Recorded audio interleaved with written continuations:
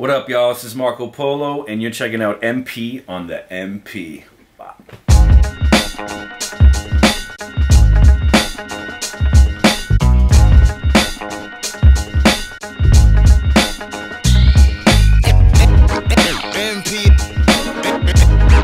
MP is on the MP.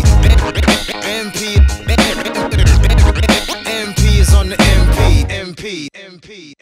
So welcome to MP on the MP. It's a new series I'm gonna start. Basically, I feel like I don't know what the fuck I'm doing, but people seem to be receptive to some of my productions. So in certain episodes, I'm gonna get real specific about things that I do, whether it's bass lines, a whole episode on bass lines, a whole episode on adding sounds when a beat's almost done and you're like, oh, I need a horn, you know, and then I go to my stash and I figure it out, to drums, to maybe even fucking hi-hats. You know what I'm saying? We're gonna get real specific for you production nerds, and hopefully it helps you out.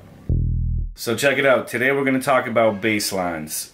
Straight up, I am not a music theory person. When I started making beats, I had no idea about tuning, melody, how to, you know, make certain tones work with certain beats. It was all a learning process. I gotta shout out my brother Shiloh, who taught me a lot of shit about making beats.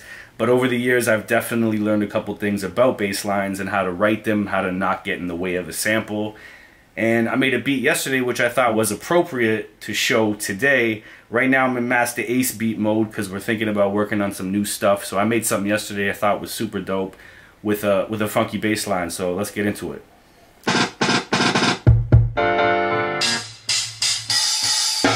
Encontraremos el amor.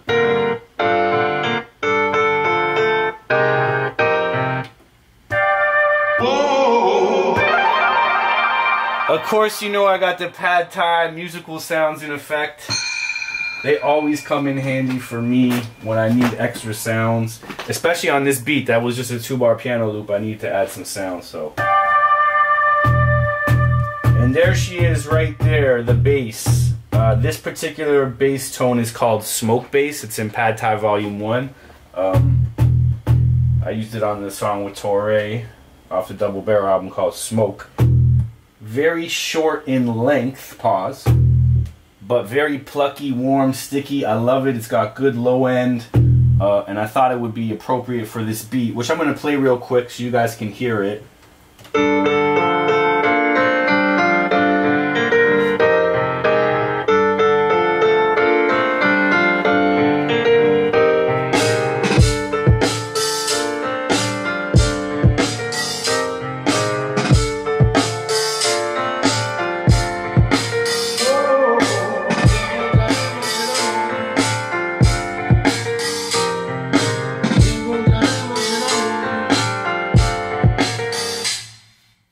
Tuning bass.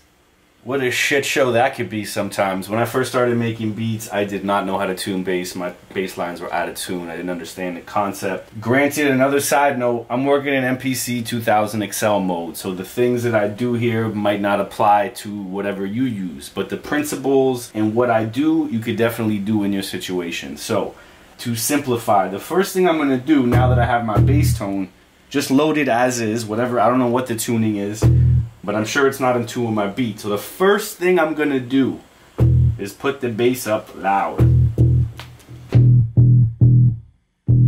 The bass is super loud right now. And I'm gonna solo the musical element of the beat, which is just the piano for now, okay? So it's on track 3.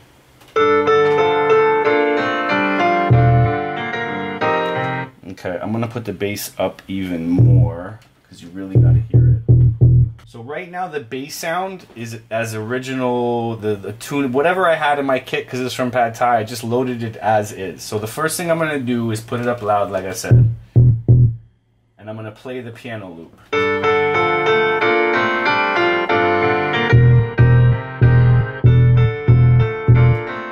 So as you can hear, the bass is completely, it's just there, it's not in tune. So what I'm gonna do, now however this applies to your setup, you figure it out. But I'm gonna put it on 16 levels, okay, which is basically the MPC world for turning the bass into a keyboard. For the most part, since I started making beats, shouts to Shiloh from the Drum Majors, who taught me this trick too, is I take the the highest note, right?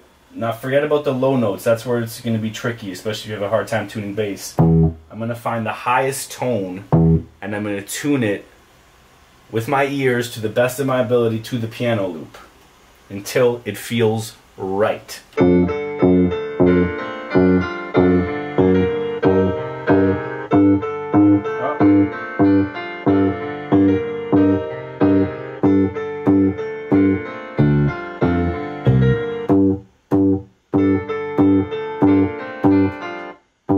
So I think I got it into place. I tuned it up 30 notches just using my ear until it felt right. I'm going to play it again.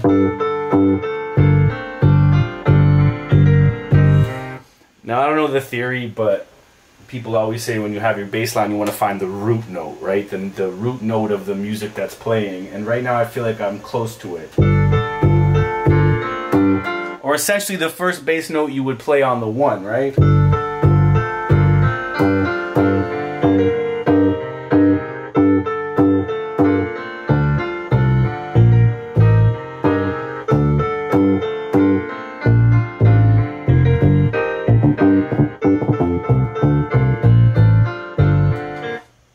So I'm in a good place. I definitely found the general tuning of at least this patch of bass notes where I feel comfortable. Now granted, every pad I hit here is not going to be in tune. You're going to have to figure out the ones using your ears that fit.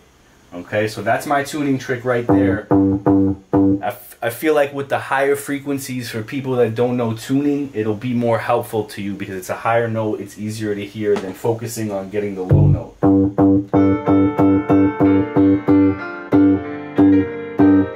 Like I said, there's no rules to bass tuning. Something like a piano loop, especially this one, the tuning is changing as it plays. So you might hit a bass note and it'll be in tune for like the first 2 beats and then it falls out of tune. So you're just going to have to do your best. But my basic advice to you is find the highest note of the bass and tune it to the sample really high, because then you can tune it back down and you know you're in the ballpark. Okay, that's step 1. Step 2, filtering. Okay, whatever you use to make beats will definitely have a filter process. Every beat is different in terms of how you're going to filter bass. Sometimes you're going to want that subby feel. Sometimes you're going to want to hear more of the mid-range, the top end of the bass. It's really a preference thing and what's appropriate for the music you're doing.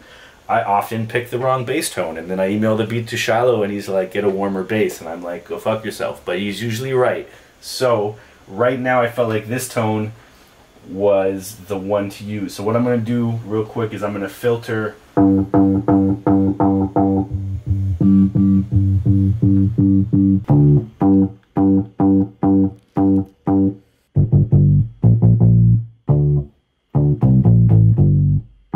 I almost forgot another little useless trick. Now, you might be laughing at some of this shit I'm saying, but really, for people that don't know theory, some of these tricks might be actually helpful. And one of them is, if I don't know what notes to play, or I'm confused, I hear a sample, and I want to, you know, figure out what are the appropriate notes, even if I'm writing a simple bass line.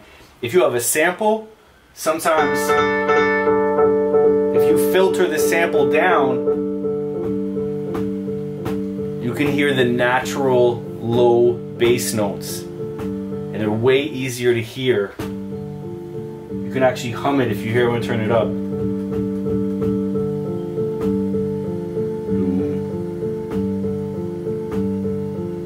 Now for me, I find it really helpful sometimes if I don't know the notes is to filter the sample down. Just some dumb shit, but it's helpful for me. My tag's out of my shirt? Yeah. Shout out to my homies at Native Instruments for always showing me love. And I'm going to give away one of my favorite basses to use in Contact. And that is the Scarby Rickenbacker bass. I'm sure a few producers will be pissed that I blew up the spot on that one. But I don't care. If it helps you. Super dope bass to use. It can sound live. You can filter it down. Weezy, you want to come over here and show the screen real quick on some gorilla shit of what it looks like? You got all the presets here, there's all types of ones. Even the first one that comes up is fire. I like Tweed Man, that's my favorite. The dope shit about this is you could tweak shit by clicking on the guitar, There's all sorts of fancy things. You can go to the amp and change the, the amp. So here, check it out. I'm going to show y'all my trick real quick. If you click on the guitar body, and you see the two little options there, it says volume and tone. If you take that tone knob and you turn it all the way to the left, that's going to take out the pluck. Oh, wow.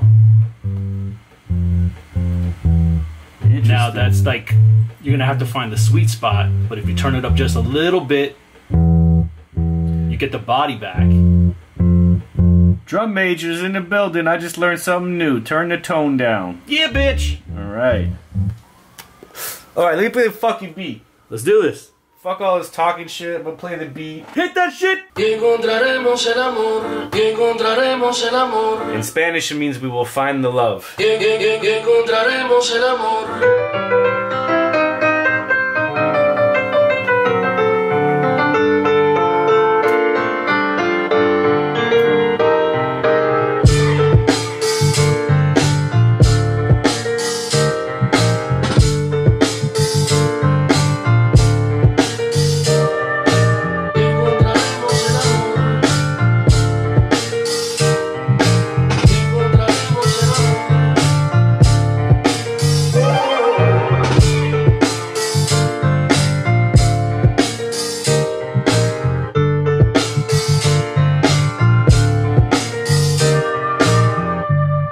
Bassline solo.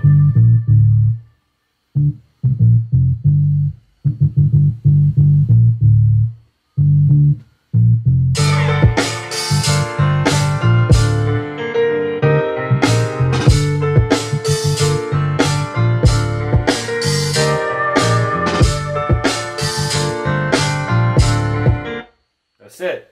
So thanks for hanging out with me. Hopefully you took something from that when it comes to bass lines and picking the right bass sounds and writing a bass line. That particular bass sound is in Pad Thai Volume 1, which you could cop at MarcoPoloBeats.com. Shameless plug.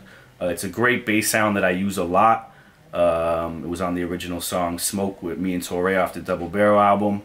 Stay tuned for more episodes. We're going to have a good time. I'm going to babble about shit and hopefully you take something from it. Peace.